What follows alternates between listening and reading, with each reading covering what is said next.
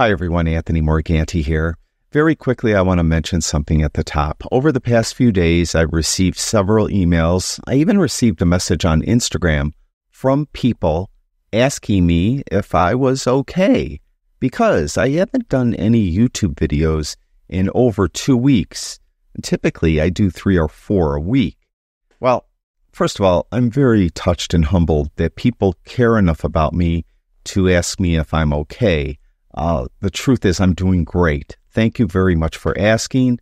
I've just been very busy. We're remodeling our upstairs, and that's been taking a lot of my time. And I was putting the finishing touches on my latest course. It's called Photoshop Unleashed. I just released it this past Saturday. If you're interested in learning more about Photoshop Unleashed, I'll have a link to my course in the description below this video, along with a discount code that will save you $20. Now, in today's YouTube video, I'm going to actually give you a sneak peek of one of the videos I do in Photoshop Unleashed. That is how to create a painting from a photograph. Now, if you are on YouTube for any length of time, you probably have seen other YouTubers, for lack of a better term, do videos on how to do this, because it's kind of the hottest new thing, I guess, to do in Photoshop. And I did include it in the course. I may or may not do it differently than some of those other YouTubers. The way I do it, I think, is the easiest way. But let me just show you. It has to do with generative AI, by the way.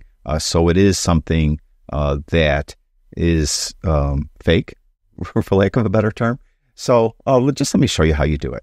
So I have an image opened up into Photoshop. We're going to use a tool called Quick Mask. The keyboard shortcut for Quick Mask is the Q key. It is on the toolbar. It's over here. It's right here. This is the Quick Mask tool. If you do not see it, you could edit your toolbar so it appears here. To do that, go up to Edit, then go down to Toolbar, and then it's right here. This little icon, just if it's off, just click it on and you'll see it will appear in your toolbar, or you can just click on Restore Defaults and it will appear there. Now, once it's there, we have to make sure that it is set up the correct way. To do that, just double click on it and you'll bring up the Quick Mask options. Now, by default, it should be on masked areas. That's the color indicates masked areas. That's what we want. So make sure it is on that. If for some reason yours is on selected areas, change it to masked areas and click OK. Now, once that is done, it should be on. If it isn't on, again, hit the Q key or click on it so it's on. You can tell when it's on. It looks like that, and you can see that the layer has this reddish tinge to it. Now, we're going to click on the front swatch. And what we want to do is, where it says B, this is the brightness level, we want to change this to 20%. Now, we're going to start out at 20 and see how that works. The lower the number you put in here, the more it's going to look like a photograph. The higher the number you put in here, the more it will look like a painting. And as a matter of fact, if you go too high, it won't look anything like your photograph. It'll look just like a bunch of paint on a canvas. And I'll show you that in a moment. So let's start out by putting 20% here and click OK. Now, what we want to do is we want to fill the entire canvas with that front swatch. The keyboard shortcut to do that is to hold in the Alt-Option key and then hit the Delete key if you have a Mac, or the backspace key if you have a PC. You also could do that through the menu. You could go up to Edit, down to Fill, and then you could change this contents to foreground color, and then click OK, and you'll see you'll have this kind of red overlay now, because it is a mask. Now, turn Quick Mask off. You could do that by hitting the Q key on your keyboard or just clicking on it. So now it's off, and it doesn't look like we did anything, but there is a selection here. Now, once you have that selection here on the contextual taskbar, you'll have a generative fill button. If you don't see the contextual taskbar, go up to Window and then make sure it has a check mark next to it. It's at the bottom of the menu.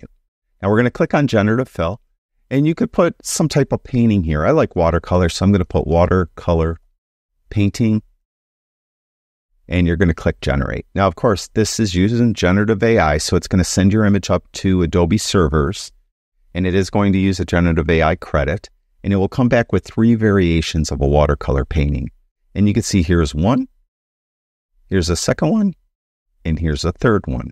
Now, if you do not like any of these, there is a button here called Generate. You could generate 3 more. You also could alter your prompt a little bit. So if you want to say, watercolor painting, reddish or something like that, or sepia toned or something, you could put that there. But I could generate 3 more. And again, it will go up there to Adobe servers and it will come back with 3 different variations of the watercolor painting. And you can see how easy this is. In the past, to get a kind of a painterly look, we would have to use a custom set of brushes to do it. And granted, if you did use a custom set of brushes to get your painterly look, you could customize it and make it look a lot more like you want it to look. Whereas if you're using generative AI, it's hit and miss. You can see how all of these are different, but kind of the same, right? So it's hard to tell like which one's better, you might like a facet of one. And I accidentally clicked this little up arrow here, and that's going to enhance the detail. Because with generative AI, you're limited to a 2000 by 2000 pixel resolution. So if that little up arrow is there, you could enhance the detail and make it look a little more resolute, for lack of a better term. If you need to, you could say I accidentally clicked it, so now it's grayed out. I could do it for that one, and so on.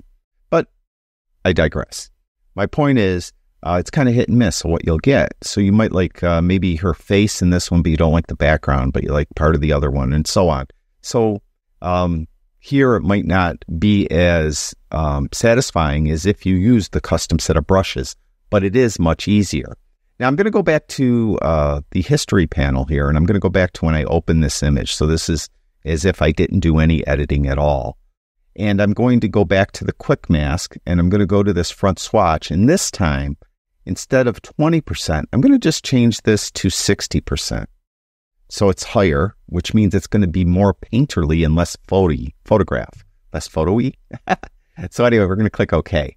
Now, before I went up to the menu to fill this, I'll use the keyboard shortcut on my Mac. It's Option Delete. On a PC, it's Alt Backspace. So I have it all selected. Turn Quick Mask off. Just click right on it.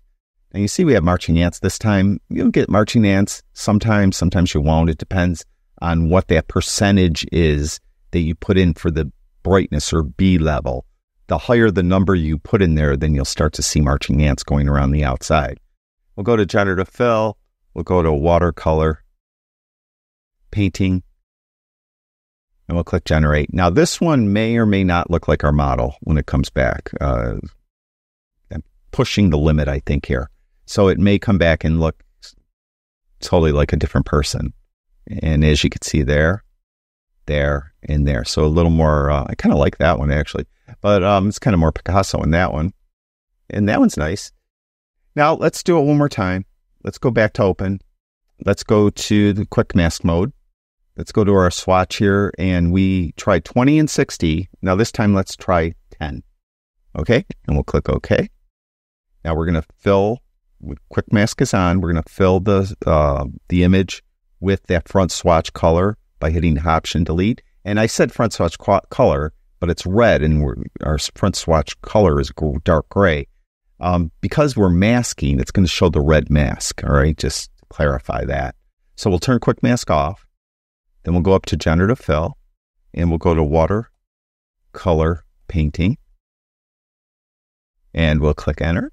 And now it should look more like a photograph now and less like a painting than all the other examples I showed you. So there's one there, there's one there, and there's one there. That one might be the best one, even though her lips kind of look a little like Joker.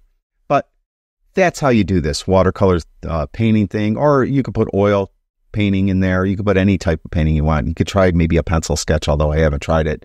You could give it a try, see if that works, or a pencil drawing, something like that. But that's how you do it. As I mentioned, there's a lot of different photographers doing YouTube videos on how to do this. It's kind of the in thing to do right now. I did include this in the course. Also in the course, you'll get the file to download so you can work along at home. And also in the course, I actually have an action that you could run that will do this automatically. So you could check that out. And again, in the description below this video, I'll have a link to the course. I have a link to the course contents so you can see exactly what's in the course. And I'll have a discount code so that you could save $20 if you choose to purchase the course. Thank you, everyone who watches my videos. I really do appreciate it. Talk to you guys soon.